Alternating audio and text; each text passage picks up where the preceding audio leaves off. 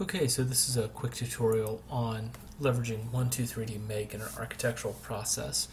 So I'm going to start in 123D Make looking at something that we might be using for inspiration, like a dinosaur. So let's just go right into 123D Make. I'm going to use the Import tab. I'm going to grab my Stegosaurus, and we'll load this file in. So this isn't a great model. It's pretty cool, but it's not really high polygon. It's not modeled perfectly, but it's good enough for our intent. So you can see, first of all, it's actually coming in a little bit off axis. Looks like it was modeled in something with the Y or Z axis up. So I'm going to use the rotate button to place it on the ground plane. And the next thing I want to do is look at the overall size that I want this to be. Let's say I want this to be about a 12-inch long model from head to tail. So now it's going to be my largest dimension right here. Just change that to 12. It's going to scale everything up accordingly. It always keeps everything locked in terms of proportions. And going through that panel. Now the next thing I'm going to go to is the manufacturing settings. This is simply how big and what kind of device and what kind of medium I'm using for output. So I'm going to click on the sprockets. So my goal for this is a laser cutter, which is 24 inches by, well, it's 18 inches. Let's do 18, enter, by 24. There we go. And I'm primarily looking at using chipboard, not cardboard, for this. So I know chipboard is about 1/32 of an inch thick, so it's 0.031 on the thickness of the material, 0.031. And now I'm ready to start diving into some different techniques for this 3D model. So the first technique to look at is something we're simply used to in architecture, doing contour models, something like that, and that's the stacked slices method. So the program's going to process really quickly and give us all of these stacks for the entire model. And looks pretty cool, but let's just be honest, I'm looking at this page right here. That is something that not in a million years do I want to spend the time to model, unless I'm just really into making this thing incredible. Now, if I was going to do this out of cardboard, let's go back to the manufacturing settings again. Let's say it's 1/8 inch thick corrugated cardboard. So it's 0.125 for the thickness, 0.125. It's going to update this for me automatically. That's a little more feasible. I could imagine doing that, something out of a corrugated cardboard. But let's say for right now I want to go ahead and stick with chipboard as my primary modeling. So let's go ahead and go to my thickness, 0.031. And rather than stacked slices, let's go ahead and go with a different option. So you can see I've got interlocking slices, curved radial slices, folded panels, and 3D slices. The folded panels and 3D slices I've never had too much success with. It's sort of using origami type techniques. Usually the models that I have are more complicated than what's going to work with those. But interlocked slicing works absolutely fantastic. So you can see as a starting point, I don't have quite enough slices. I've got a lot of parts that are floating in air. And for the most part, for me, if I'm working on something, a few floating parts that are going to get included in the model don't bother me that much. I'm not really looking for perfection. I'm looking for something that's going to give me an idea of the massing of the thing. So let's just go ahead and increase the number of my cross sections to, let's do 20 by 20. And you can see already I've got much more definition in terms of how this is coming along. The next thing you'll notice is there's a few things here and there that I would like to have some help with. So you can see these back legs are actually going to work pretty well. I've got plenty of material there crossing, but these front legs have got a lot of stuff floating. So let's go ahead and make some adjustments to this. I'm going to select this first piece right here. So I just clicked on it once, and I can just kind of drag those pieces along a little bit. Do that with the next piece. And pull it forward. the next piece, going to slide it forward. And then this is the piece that I'm really kind of after right here. I moved all of those forward just so I could slide this forward enough to get all of those legs sort of bridged and working. And I'm just sort of averaging things out now. And I can go to a specific view if I'd like, just to be able to see that. So now I've got that looking a little bit better. I could do a few additional things, but this is coming together pretty well exactly like I want to. I'm not going to get all the pieces of the tail, all the spikes on the tail. I only have sort of an indicator of how these spikes are going to work on the top on the Stegosaurus, but that's actually, for something very, very quick, exactly what I want. So the next thing that I'm going to do, I could also modify the slice direction. That's just going to change the angle of how things are cutting, but I'm actually pretty happy with that. I've got some modify form tools, some really basic things, but I'm more interested in what I've got right here. So one of the first things to look at that you want to make sure you keep in your saved file, because these things do have a very specific intent in terms of ease of putting them together. And so this is the assembly steps, and this lets me simply toggle right through what the software thinks is going to be the best method of putting this together.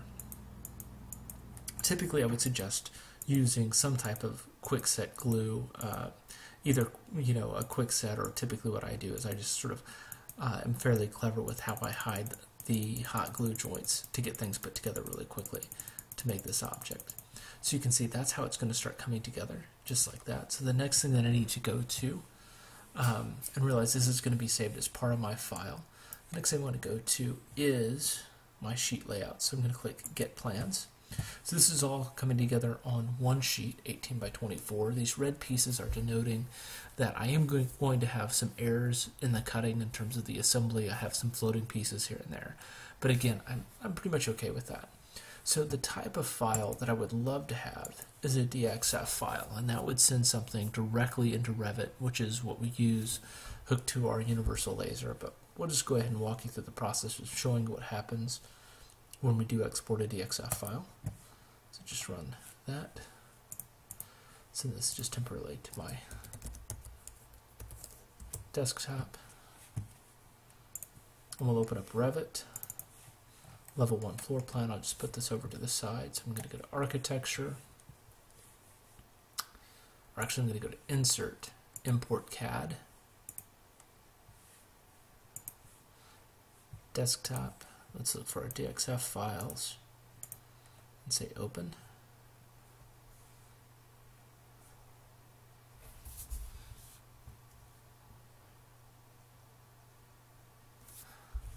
And so this is going to place this guy pretty much perfectly ready to go. If I change my scale 1 to 1, you can see everything's in. Looks great until I go to a 3D view, and then you can see the DXF file is actually really quite mangled. In AutoCAD there is some flatten routines, some things like that that you could do with this. But there's a little bit of an easier method unless you're really familiar with AutoCAD. So we're going to go actually push this through Illustrator as a typical technique. So back into Make. It's not the file that we wanted. We're going to go to an EPS file, which is Illustrator, and I'm going to export this again.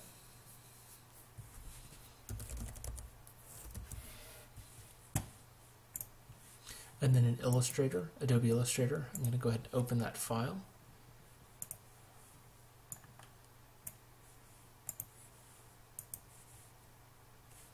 And now the first thing I need to do, the default page size is 8.5 by 11. So I'm going to click Document Setup, and I'm going to edit my artboard. I'm just going to stretch this out so that it meets edge to edge with my 18-inch by 24-inch board here.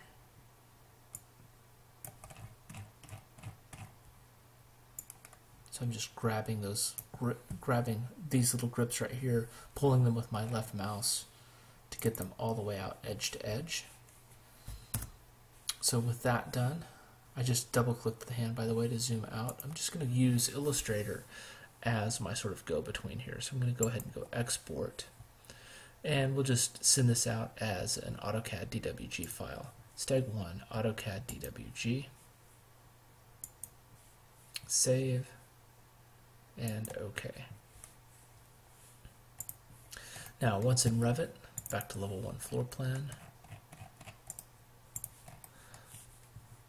Import CAD. Let's make sure I grab the DWG file this time.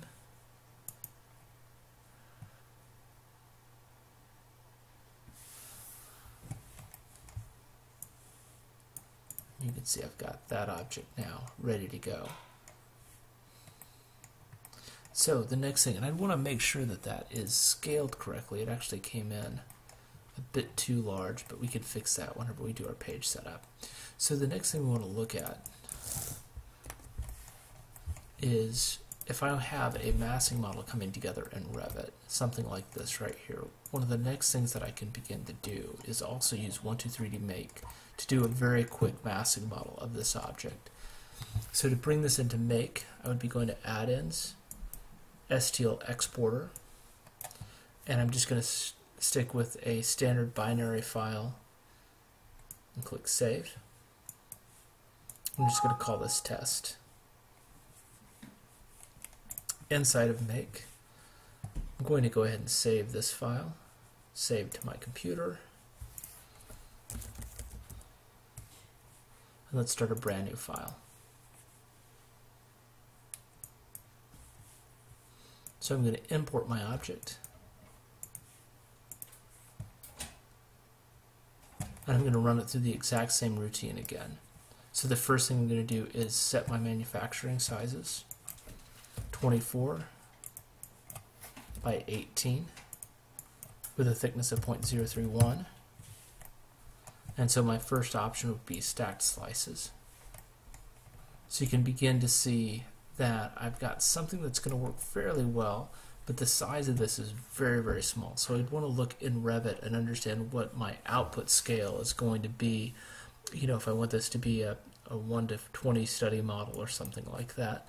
So let's just go ahead and increase, not the height, let's set the height at about 6 inches.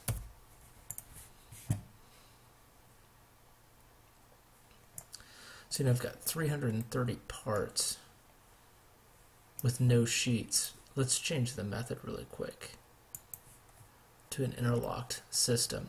I'm not sure why it wasn't giving me any sheets, probably something with numbers and types, but I'm not really interested in stacking 330 pieces together, although that could work quite nicely for a topography model or something like that. But using this method gives you kind of an opportunity to see your project and your massing in a slightly different way, which is pretty appealing to me.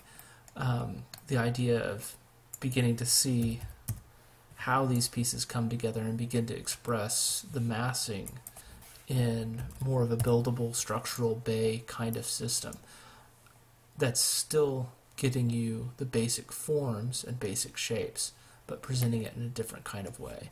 And again, the output for this would be the exact same process in terms of right now, rather than using the DXF file, I'd be sending it essentially through Illustrator and then into Revit and then on to the laser cutter.